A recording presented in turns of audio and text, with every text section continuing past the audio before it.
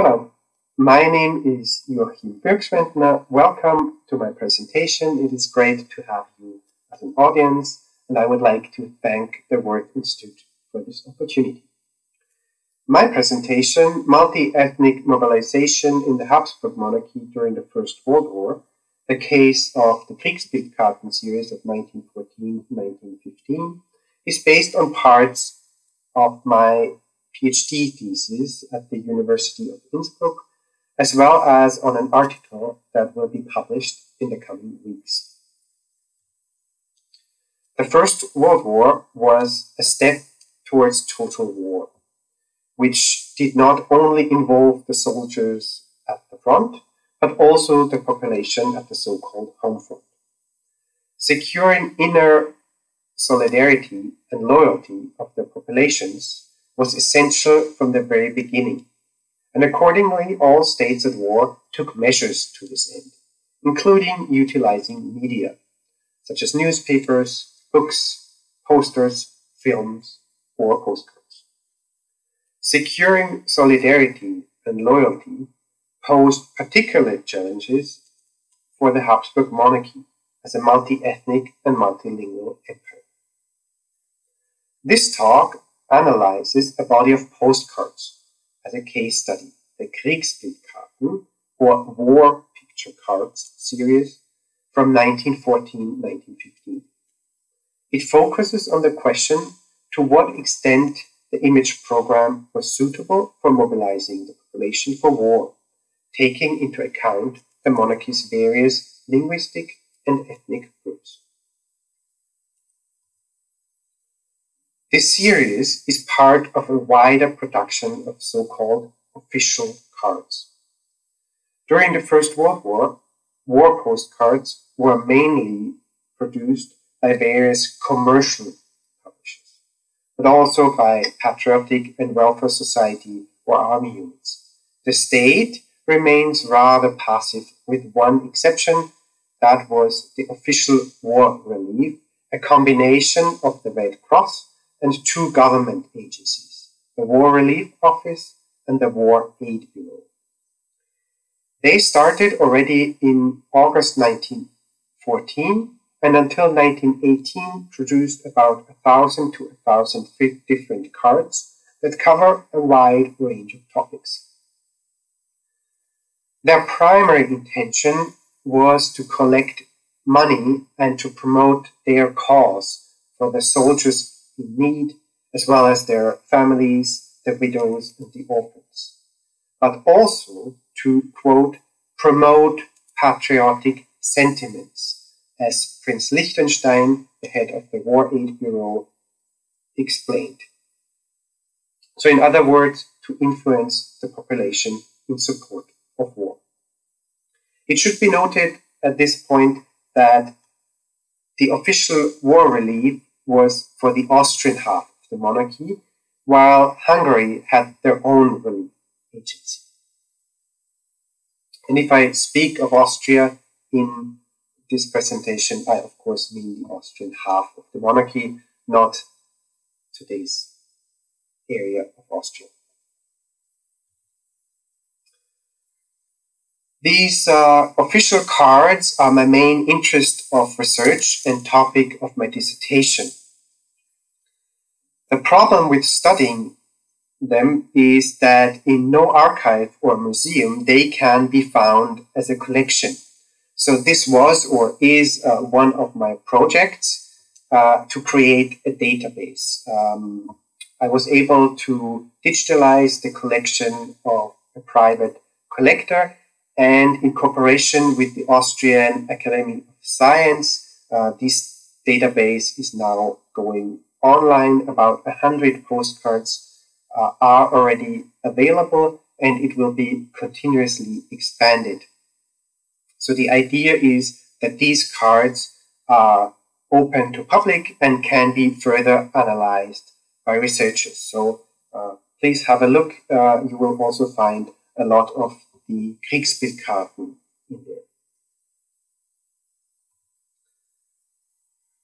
Now, the Kriegsbildkarten series is the first series that was produced by the official war relief. It was issued from mid-September 1914 until March 1915 and comprised 50 cards in total. Their layout is uniform with black and white images, both drawings and photographs. It has a text box with the number of the card, an image caption that was rather long for postcards, and information on the issuer, that was the War Aid Bureau, and the beneficiaries, the three bodies that made up the official war relief. With their layout, it was quite a distinct style and visibly different from other cards, both on the private market as well as other official cards. Their style and imagery also stems from the illustrated press, notably das Interessante Blatt and die Wiener Bilder. Within the total production of the official war relief from 1914 to 1918, the Kriegsbildkarten belong to the cards with the most clearly recognizable mobilizing messages. Their intention becomes already clear in the press release on the occasion of the publication of the first cards, according to which the series was to, quote, demonstrate outstanding moments from our troops' fight, as the Neuigkeitsweltblatt reported on the 17th of September 1914. Accordingly, the vast majority, or 30 cards that are 60%, are devoted to the military successes of the Austro-Hungarian army, 25 of which in the form of drawn, dynamic battle scenes, such as the image at the top. The remaining cards include 13 photographs that stage the technology and logistics of the war, such as the card at the bottom, and 3 are group portraits of generals and members of the Habsburg dynasty. 4 cards do not fit any of these categories. As far as the geographical location of the imagery is concerned, 38 cards, or 76%, refer to the so-called Northern Theatre of War of the Habsburg Monarchy, that is the Eastern Front. 7 cards, or 14%, deal with the fight of the Austro-Hungarian troops at the Southern Theatre of War against Serbia and Montenegro, while only 1 card is dedicated to the Western Front, paying tribute to the achievements of the Austro-Hungarian artillery units made by Skoda, quote, with which the great successes were achieved in the French and Belgian forts. That is the text of card number 16. The war at sea and the non-European locations, as well as the so-called home front, are completely absent on this Kriegsbildkarten. Their aim was therefore not to depict a comprehensive chronicle of the World War, but to pay specific tribute to the achievements of the Austro-Hungarian troops on their fronts against Russia and Serbia. This is also demonstrated by the fact that the Allies, especially the Germans, do not appear a single time, neither in imagery nor text. Apart from the initial successes, the course of war was disastrous for the Habsburg monarchy in the first months 1914-1915. In contrast, the Kriegsbildkarten paint an entirely positive picture of unstoppable, courageously advancing or heroically defending, always victorious troops. These battle scenes depicted on the cards follow stereotypical repetitive patterns which are by no means specific to the Kriegsbildkarten series or other cards. The images show the dynamically advancing troops who do not suffer any losses or only few losses. They meet the enemy soldiers, some of whom still defend themselves, some of whom are wounded or fallen, and some of whom turn to flight or surrender. With this composition, the positive outcome of the battle could be clearly expressed in one scene, even without clarifying text.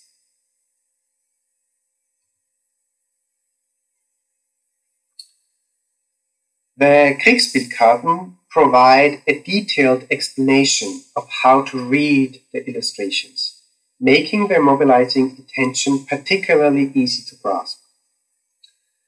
According to the language of the time, the card texts often use the first person plural to strengthen identification, our troops, and try to exaggerate the presented scenes with attributes such as courageous, glorious, enormous, and huge. In light of the terrible losses of these months, the depictions and descriptions appear almost tragicomical. For example, in these cards, where the fierce Bosnians take the enemy entrenchments by storm and take the Russians who fear the bayonet charge prisoners with their bare hands.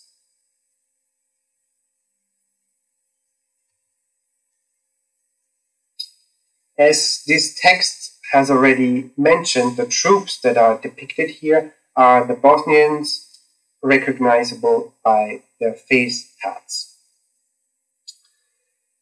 In 13 cards, that is 1/4 of the series, either individual ethnic groups or military units are mentioned. And the military units can be assigned to specific geographical locations and linguistic composition. It is obvious that a deliberate selection was made in order to express the uniting character of the army. If we look at this table in detail, where we see the recruiting district and language composition, it should be noted that the so-called colloquial languages in both the census and the army of the Habsburg Monarchy are not objective facts, but deliberate constructions. Each person was assigned to only one language. In cases of multilingualism, a mixture of coincidence, local administrative practices, and tactical decisions of both recruits and administrators decided which language was put to paper. Such as the images and the texts of the Kriegsbildkarten, these numbers also served to construct a controlled image of reality. Geographically, Tyrol is strongly overrepresented with 5 of these 13 mentions. 4 times the Kaiserjäger or Tyrolean rifle regiments, and once the Landesschützen, the territorial infantry. Thus, the traditional myth of the Tyrolean commitment for God, Emperor, and Fatherland was both appreciated and strengthened. This is all the more remarkable as these cards were released before the spring of 1915, before Italy entered the war and the Tyrolean borders had to be defended.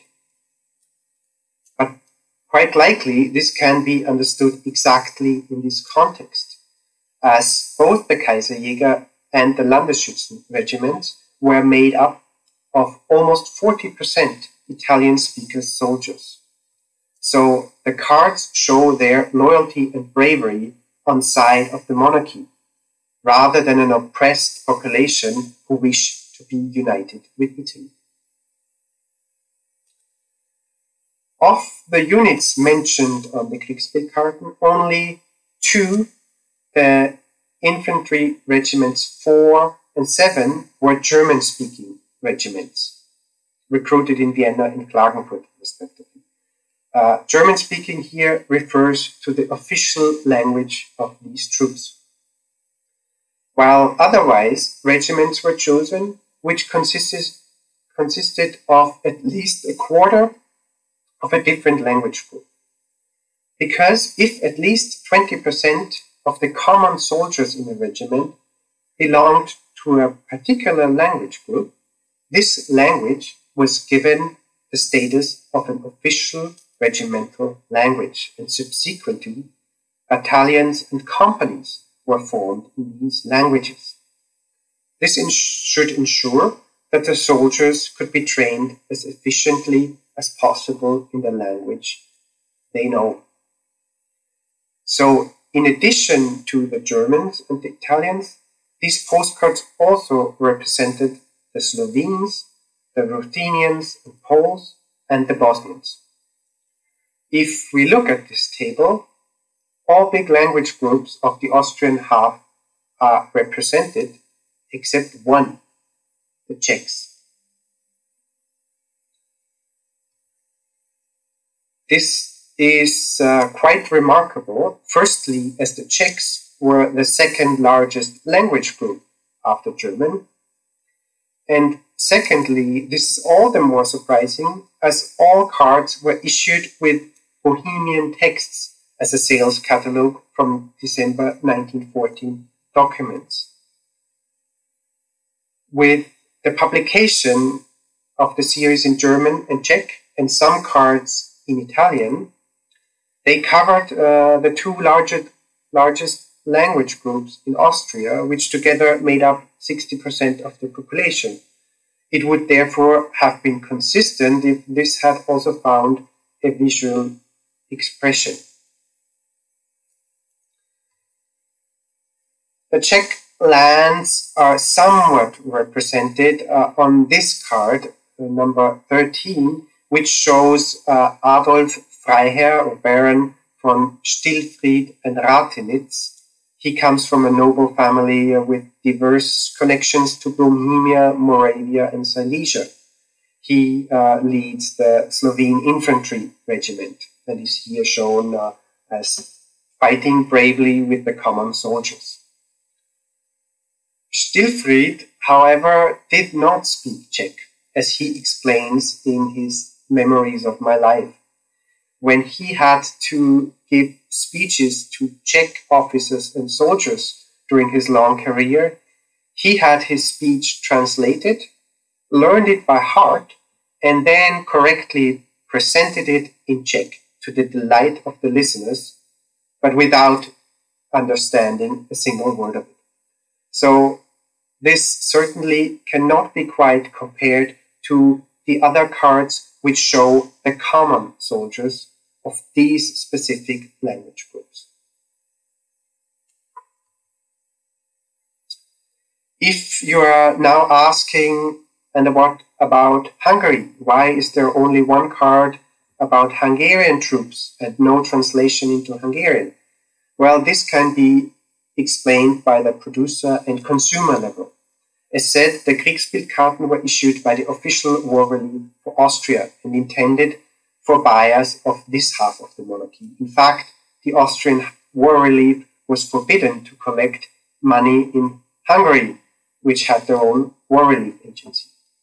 So they also produced their own postcards in a very similar layout, but with different motifs and in Hungarian language.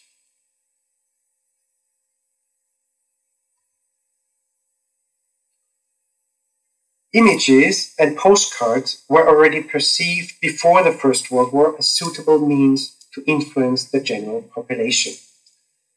The army in the border regions, for example, in southern Tyrol and in Galicia, had noted that a lot of imagery of foreign royals was distributed and suggested it should be counteracted by distributing patriotic pictures. At the start of the war, Friedrich Graf von Toggenburg, the governor of Tyrol, expressed, quote, "In general, the present moment at which soldiers from the Italian Tyrol are standing side by side with Austrian soldiers of all nations and fighting a common enemy seems to be especially favorable, because currently even those who would usually be susceptible to irredentist influences are imbued with patriotic sentiment."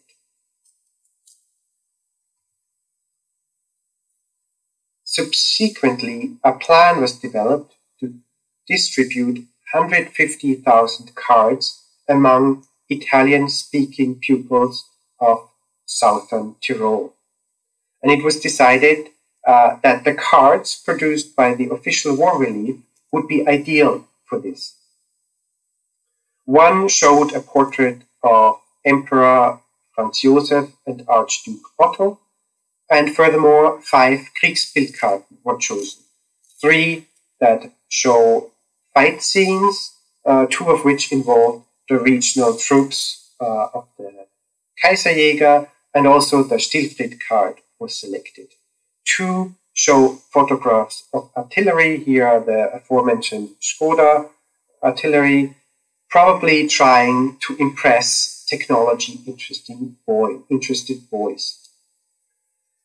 The text of the cards was translated into Italian, and on the 2nd December of 1914, the 66th Jubilee of Emperor Franz Josef's accession to the throne, patriotic celebrations were to be held at the schools, which involved the distribution of these cards.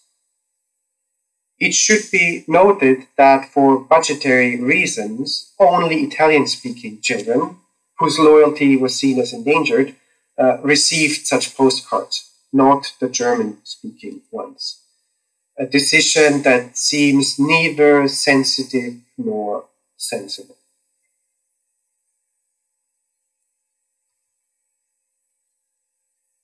To summarize, the Kriegsbildkarten series aimed to promote the patriotic sentiment across ethnic boundaries. Its images focused on military success, technical equipment, and the army comrade. It underlined the importance of non-German language groups and visualizes a united fight. It proposes regional and ethnic identification offers for the population and was published in German, Czech, and partly Italian in an attempt to face big parts of the population in their spoken language. Due to this concept, the Kriegsbildkarten were perceived by authorities as valuable to influence the population beyond the usual way, that is, buying, writing, and sending a postcard, but actually distributing them actively among Italian-speaking pupils. Therefore, the Kriegsbildkarten can be summarized as a small but well-thought-out contribution to uniting and mobilizing the multi-ethnic population of the monarchy. Surprisingly, after the end of the Kriegsbildkarten series in March 1915, much of this potential was left unused. For example, the texts were usually shortened, specific units were mentioned much more rarely, photographs were barely used anymore, and with a few exceptions, the official cards were produced solely in German. So rather than refining the strategy of the Kriegsbildkarten, much of their potential was left unused for the remainder of the First World War.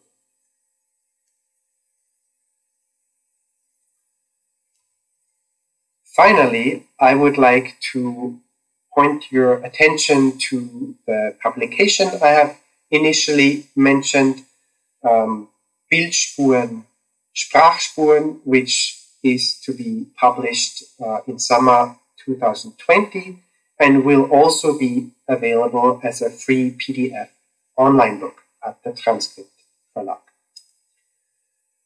This publication is part of a research project at the University of Graz, postcarding Lower Styria, nation, language, and identities on picture postcards. And this project also involves a database, the link given below here, and contains a collection of postcards of the Lower Styria region in modern-day Slovenia. Up to 1918, this region was part of Styria and inhabited by speakers of both German and Slovene. So if you are interested, these postcards, images, printed texts, official notes, and handwritten messages provide insight into the realities of everyday life and language use among those living in this multilingual region.